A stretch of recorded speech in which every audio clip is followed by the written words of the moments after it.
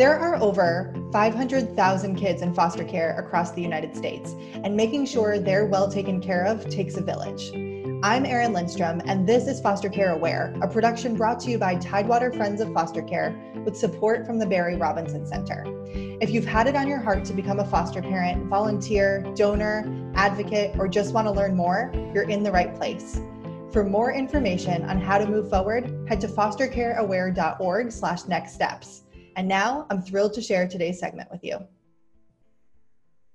Hey, I am Erin Lindstrom, and I am joined by Audra Bullock, the President and Director of Tidewater Friends of Foster Care, and Shannon McFadden, the Resources Family Coordinator for Portsmouth Department of Social Services. Shannon, thank you so much for joining us today.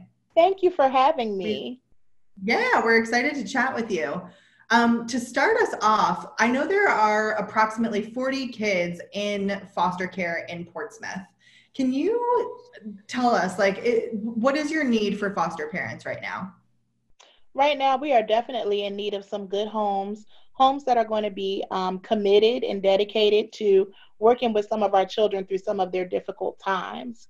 Currently, our foster care population consists of a lot of teenagers, so we would really appreciate people to apply that are willing to work with some of our older children and just provide them with that guidance, teaching, and nurturing that any teenager needs through those important years.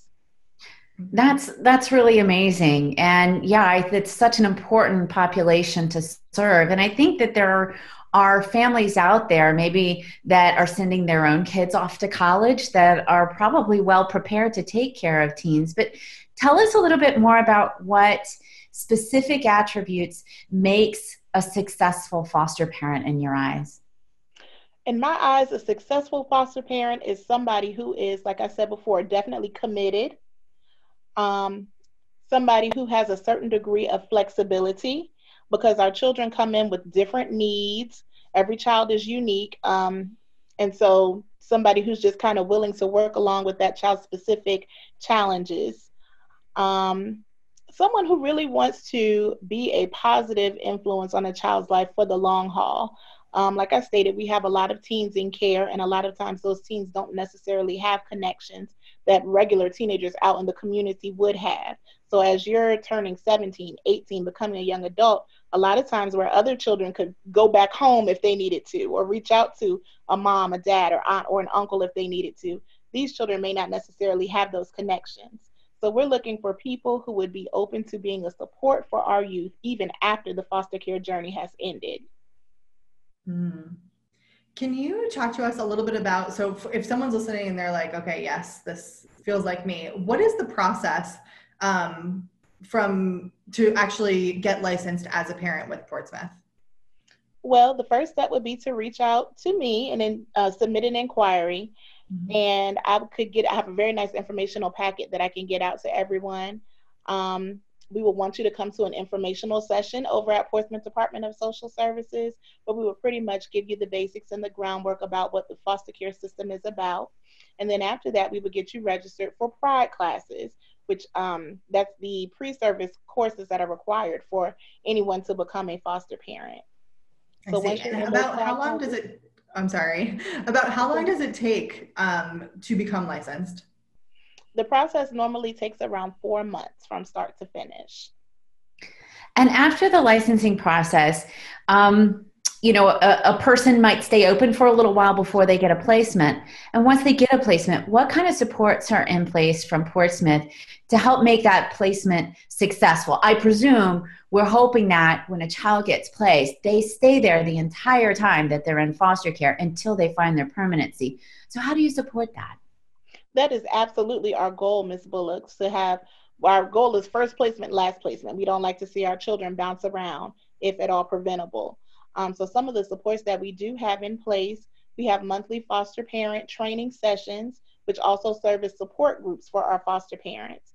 We encourage our parents to network with one another and build relationships amongst themselves, just so that they can reach out to someone who's also going through the fostering experience if they need to. We have a lot of foster parents approved with us currently who are veterans in this. They've been doing it for a very long time and are willing to be very supportive of some of our newly approved families. So they are an awesome resource.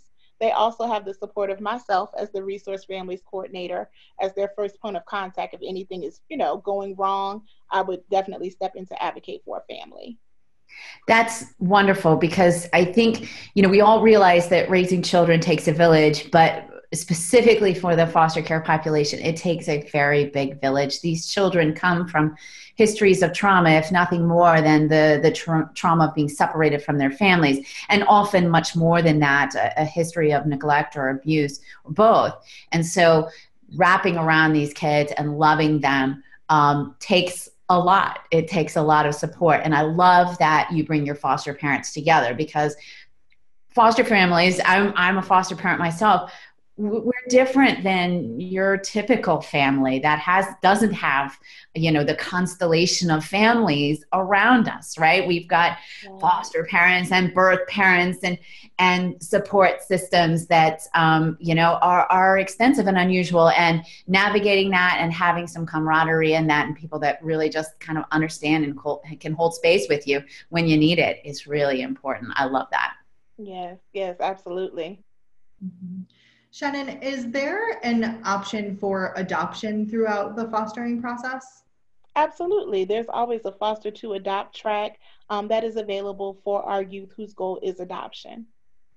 That's wonderful too. And I know that often teenagers are not the first thought on people's mind for adoption, but these kids need permanency, particularly, I'd say, more in the teenage years, right? Because if they're in foster care over a long period of time as teenagers, they're likely to be disconnected from everyone. So the thought of adopting a teen is pretty special and pretty important, and can change their whole world, right?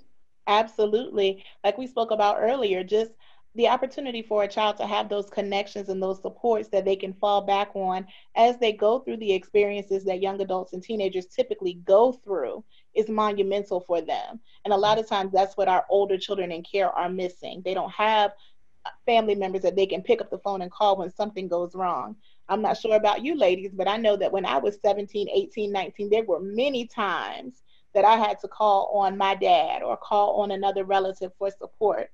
And we just want to see our children have those same supports available to them. Shannon, I'm sure there's people who get a little bit afraid, right? Like, I think fear is the biggest thing stopping people from fostering. And even when we talk about teenagers, right, we're like, oh no, this is a traumatized child, this might not be safe. Can you talk a little bit about the kind of precautions you take when it comes to matching youth with families to ensure that they are in places that can properly handle what's coming in? And then on the other side of that, kind of like the humanity of the fact that, like, these are kids with hearts, and there is joy, and there are like happy moments throughout this process as well. Mm-hmm. You're absolutely correct. I do encounter a lot of families that say that they are scared off by the idea of working with a teenager. Teenagers can be scary. I do understand. However, I encourage every family to consider every child on a case-by-case basis, because unfortunately, a lot of our youth appear a lot scarier on paper than they actually are through experience. Sometimes as these children go through the foster care journey, they pick up a lot of different labels. And I think that people can sometimes get caught up in the labels as opposed to the humanity underneath, like you spoke about.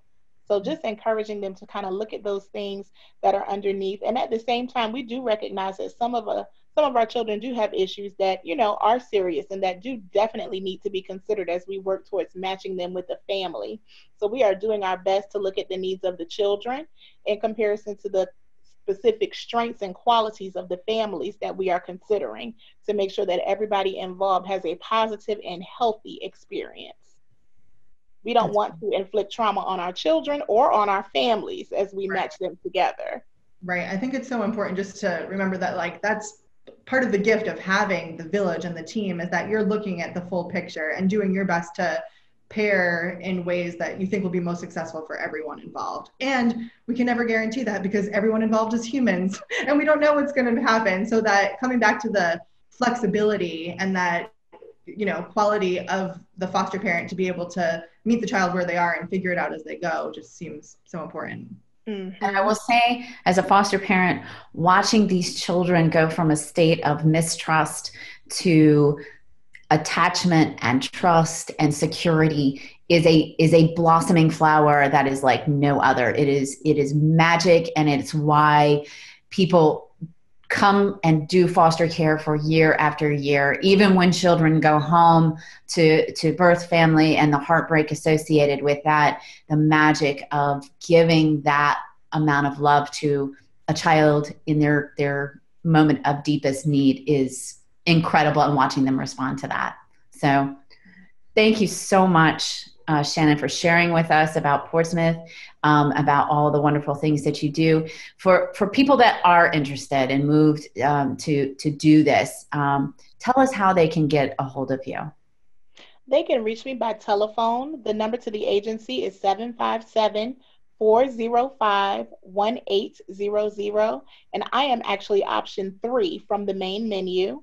So they can get me that way, or they can reach me by email at shannon.mcfadden@dss.virginia.gov, and I will respond either way.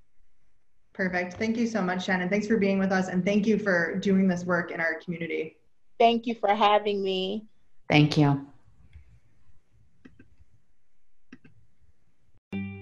And a big thank you for listening. Foster Care Aware is all about spreading the word about how we can help the kids who are in care in whatever capacity works for you. Tidewater Friends of Foster Care is here to help support you through the journey. Whether you want to be a foster parent, volunteer, donor, or advocate, head on over to fostercareaware.org/nextsteps to learn more.